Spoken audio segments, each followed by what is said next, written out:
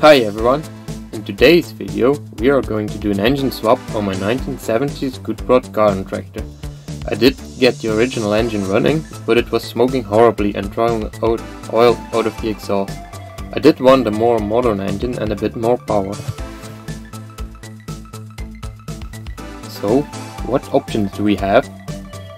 Well, the first idea was to put a small car engine in it, such as this Fiat 903cc. My dad has several of these lying around, but he won't donate one to my project, and they are all boat anchors anyway.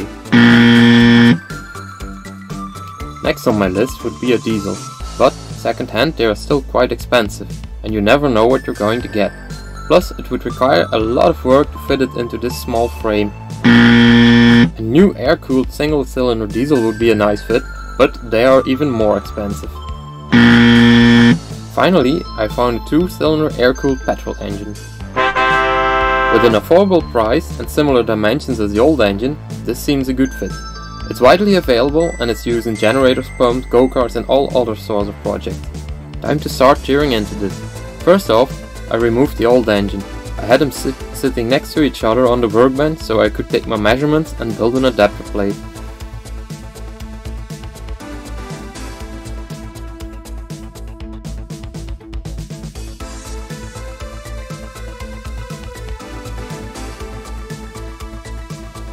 I found some scrap steel laying around and started to make an adapter plate on the lathe.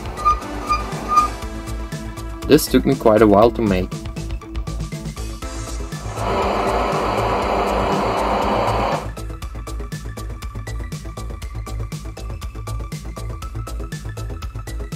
I also placed a bearing in the adapter plate. I don't think these small engines really have a truss bearing on the crankshaft. Next up is modifying the flywheel from the old engine to adapt the clutch assembly.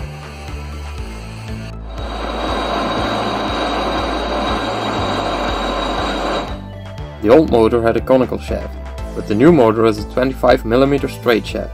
My first idea was to weld in a bushing, but I couldn't get it secured on the crank, so I found a better option and welded in a taper lock, and this works perfectly. The flywheel had a really bad casting, so I turned it down to where it was nice and even. Afterwards I balanced it in the lathe with 2 rotating centers. Seems good for at least 7000 RPM, I think.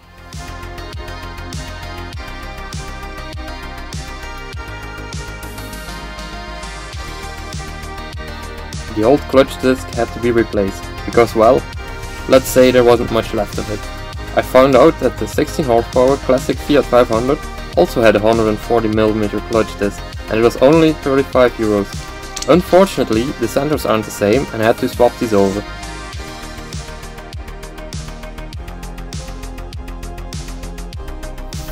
Well, with a little bit of modification, that is.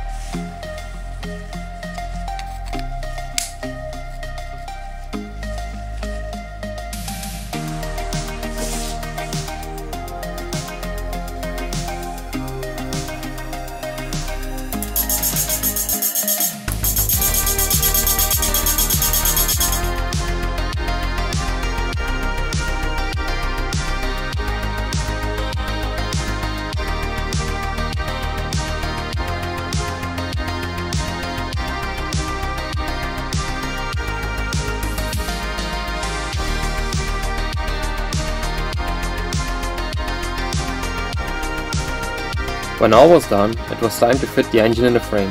The new engine, being wider and a bit longer, was not going to fit, so I made the decision to cut the frame and stretch it 150mm, because why not at this point?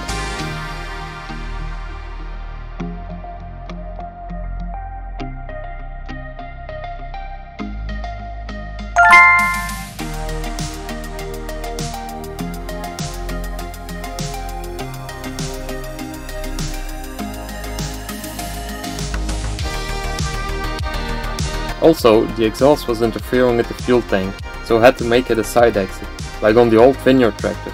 I think it turned out rather nice.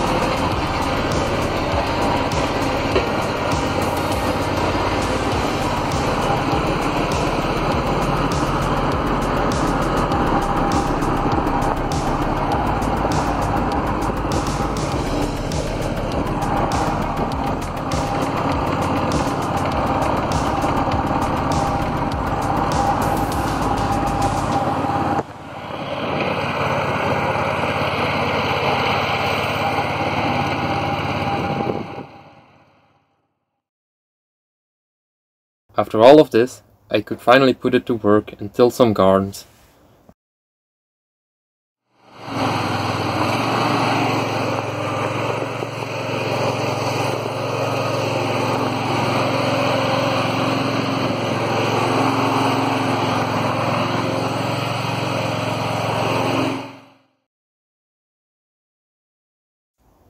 It works beautifully, but it's missing something.